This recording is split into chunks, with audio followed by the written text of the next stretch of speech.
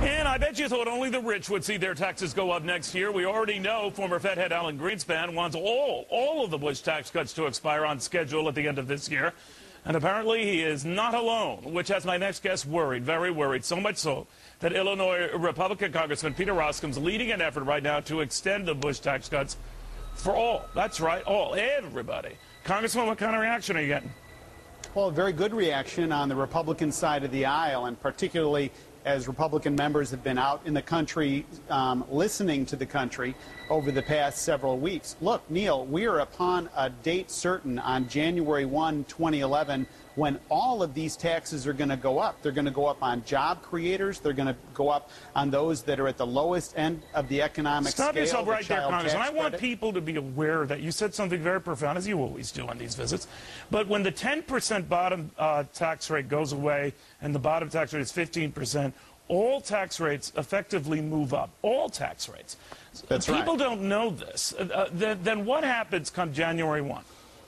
Well, come January 1, take the 10% rate right now for those that are at the lower economic end of the chain. They're going up to 15, and the ratcheting effect goes all the way up to the top of the tax code. So the way that Speaker Pelosi and the majority are looking at this right now is in my view, they're being passive-aggressive, and they're saying if we don't do anything, then these taxes will go up. And there is a huge carnivorous drive to get revenues in to the federal government. There is not a group here right now in the majority, in my opinion, that is sitting back thoughtfully saying, how do we best position the United States to compete well in the worldwide marketplace? Well, no offense, that's hardly a Fox News alert. You're quite right. But I think now we have to ask ourselves this question, how this will be done. In other words, how the tax hikes will go into effect. Presumably, sir, through a lame duck session of Congress, still dominated by Democrats, regardless of what happens in the November election. That midnights this whole thing, right?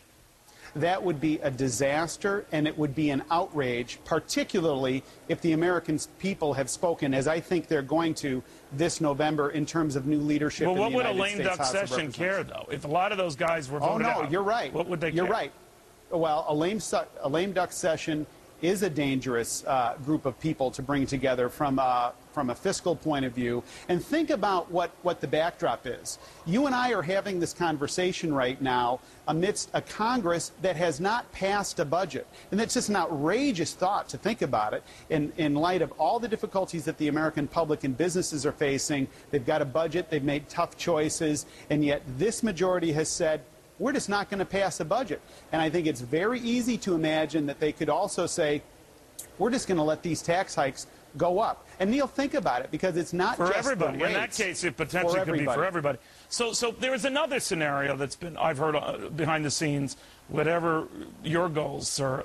And one is to delay those tax hikes going into effect for everybody for a year. How real is that? In other words, this notion, wait till the economy shows more footing. What do you make of that? Well, we had a meeting last Friday with job creators. Leader John Boehner, Aaron Schock from Illinois, and I hosted a gathering of job creators here in the Capitol to hear from them. And they argued this. They said uncertainty is as bad news. And there is so much uncertainty, and you hear it from guests, Neil, all the time. People who are saying they're sitting on the sidelines, they don't know what the ground rules are in terms of energy policy or health care regulations or the tax code. We're 7 months almost into this tax year of 2010, and the tax code is completely ambiguous. You're an executive trying to make a decision about the research and development tax credit.